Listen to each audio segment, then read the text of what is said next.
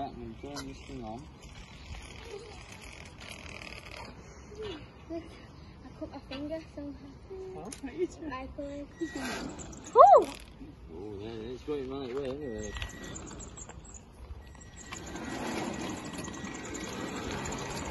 Let's see if it stays on. There we are, first movement on Brighouse Halifax Model Engineers Railway. Not yet. See if it has any problems, don't we? See if it goes round, don't fall through the door here. Look at the road.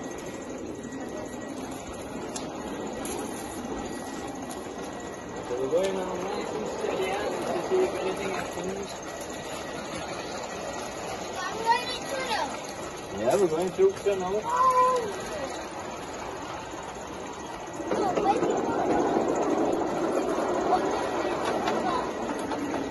now!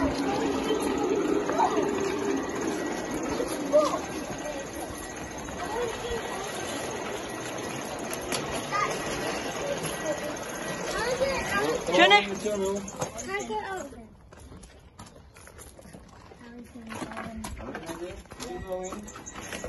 Jenny, follow me. Oh! It's not that anymore. Time through the tunnel. It's not dark anymore. No, the other tunnel's dark, isn't it? The longer one. Yeah. No, the longer one. Over there. I want to get out of the side. You're going out of the side here, right? Okay. Ooh. Ooh, you're going to get them over. Well, it's still on. Are we on? Have we got to get out of there? Are we going yet? No, we're not going yet. Oh, we're going yet. Oh, we're on now. That was a bit brake then. Is there a brake on it, Andy? I don't think there is, no. Well, that pulling it back might be brake. No, it's not.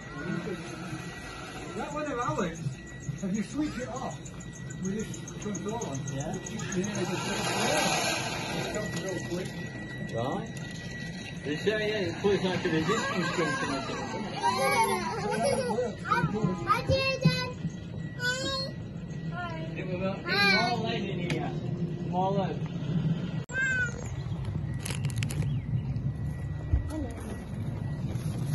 Hey, baby, why baby for them up? It's bigger.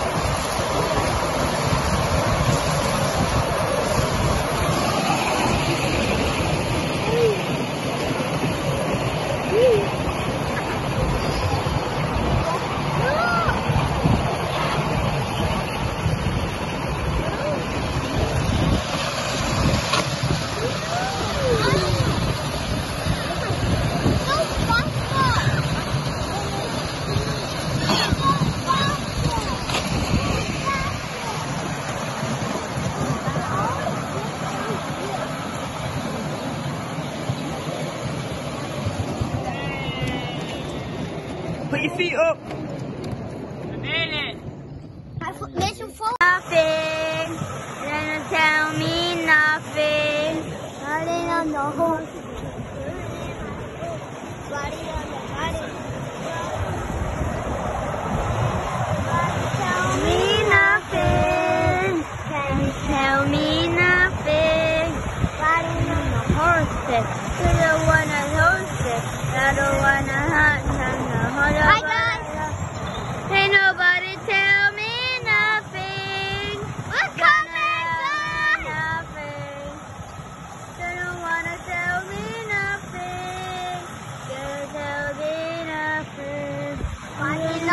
How many seconds?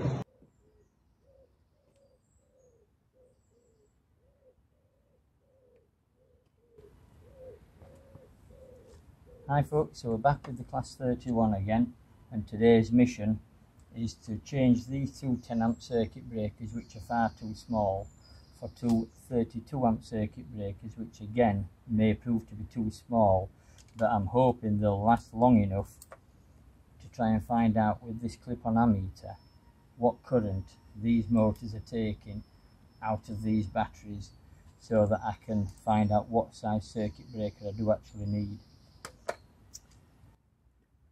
So these two circuit breakers that I'm intending to put in today are again AC circuit breakers, and basically they're not the best option for operating a DC machine, which this is, working from the DC batteries. A DC current is a direct current that's going like that with a direct voltage behind it pushing it along. An AC current is being pushed along like that, but it's being pushed by a sinusoidal waveform, and in the middle of that sinusoidal waveform is when these operate at their best, because there's really no current flowing because the voltage is zero and then it's going back the other way. So a DC circuit breaker has apparently got a magnet inside it, because what these do, the circuit breaker is just a switch, and inside there are a couple of contacts, and when it detects too much current flowing it will open the contacts. And on an AC circuit, because it's going like that, the voltage, there's a null point in the middle, so when this tries to break like that, there's an arc formed between the two contacts as they open. And on an AC circuit with the sinusoidal waveform going up and down, there's a null point in the middle when there's no voltage, so any arc that is being generated there will extinguish because there's no voltage and no current flow. But on the DC side of it, what happens is the voltage is constant all the time, and so when that switch opens, the arc is formed, but there's no difference in voltage, at which point the arc will be extinguished. It will just continue to flow. So as it tries to open in a DC circuit breaker, there's apparently a magnet that will pull the arc away, thereby extinguishing it between the two contacts as they try to open. That's the difference, I understand.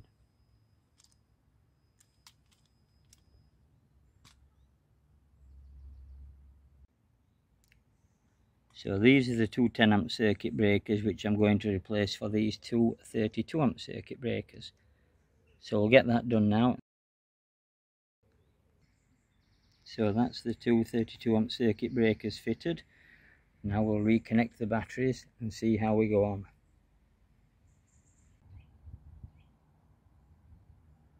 So we've currently got 3 empty coaches attached to the Loco now.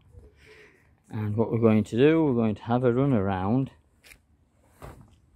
and see what this clip-on ammeter hopefully reads. You can see that. But hopefully I should be able to pick a maximum and minimum figure up when I return by scrolling through the mechanism on this itself. So I'm going to consider first of all the main current going into the controller from the batteries. That will give us a total current. These two circuit breakers appear to be in series, so it doesn't really matter. They're both taking the same current effectively, so we'll see.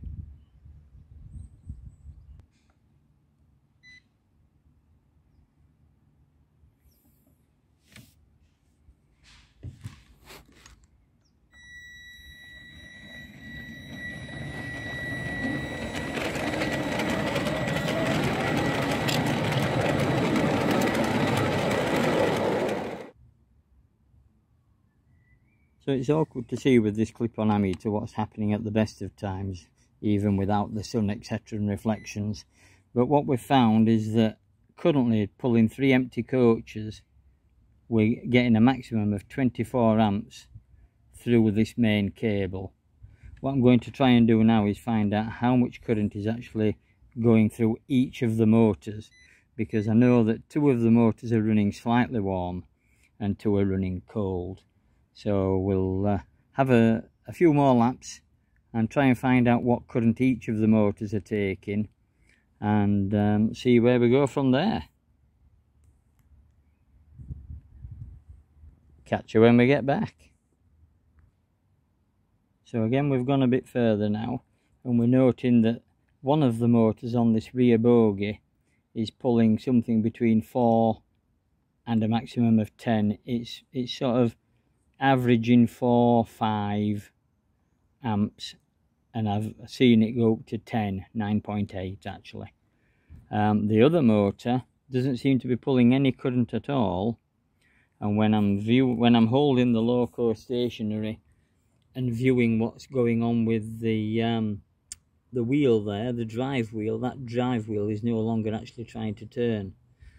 So I'll have to take this body off and have a look and see what's happened to that. It might be the one that we put the Loctite on, that plastic, on that steel shaft that's driving the plastic cogwheel, or maybe something's happened to the cogwheel. So I'll have to find out whether that motor is actually trying to turn or not. But it's not drawing any current at the moment, so I'm going to do the front bogie now and see where we go from there. So we finally got the last motor running. It seems that there's a loose connection on the motor, but I think it's down at the motor itself. It's not really in this block here, which I was hoping it would be, and it's not on the top side here. I think it's down in the motor where the problem lies, so I've got that to address. But we were taking about 3 to 9 amps on that one, 9 on start and 3 when it was running.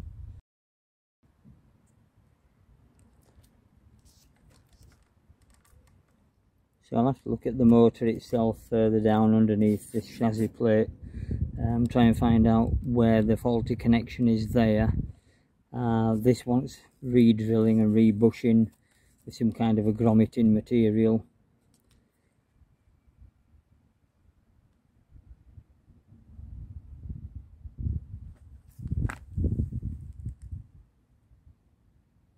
But at least all 4 motors do seem to be running, even if 2 are running hot. So we'll just see how we go on with it. I think it could probably do with more weight in the chassis itself. We've got the horns running. They're not very pretty horns, but a sound card hopefully later on will replace those. Bit of a mess at the moment, it all wants tidying up and rewiring as such. But let's try and get it functioning first. Find out what the issues are and then try and address the issues.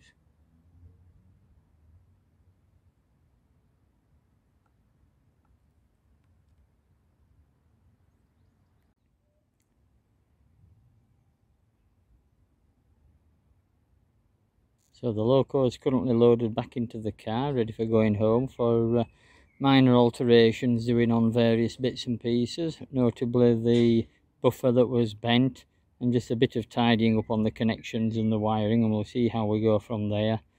I'm going to modify some kind of a board to hopefully strap it onto such that I can take it to Wigan for their open day and see how it runs there, being as it's successfully gone round our track at Brighouse.